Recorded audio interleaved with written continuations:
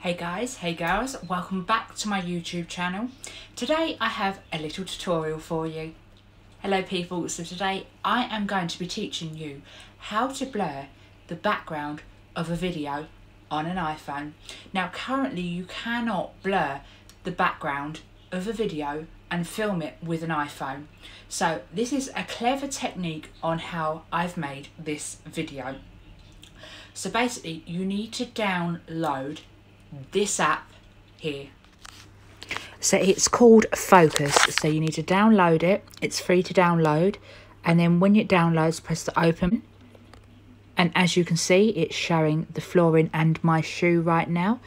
So then basically what you need to do is you need to turn the camera around and screen record in this setting, just like this, with the portrait camera. So once you are screen recording, you're going to cut out all this bit on iMovie and just show what you're filming and get rid of all of this to the side. So this is how you do it. So just simply import the footage that you want to edit, all of the options out of the side to just show the footage that you want to show. You have to import it into iMovie. Once you have imported it into iMovie, you just simply press the screen of the phone, then press the recording banner at the bottom underneath the footage, and then you will see, after you've pressed the footage banner, a magnifying glass with a plus sign in the corner. Press that, this is in the right hand corner, and then it will say pinch to zoom.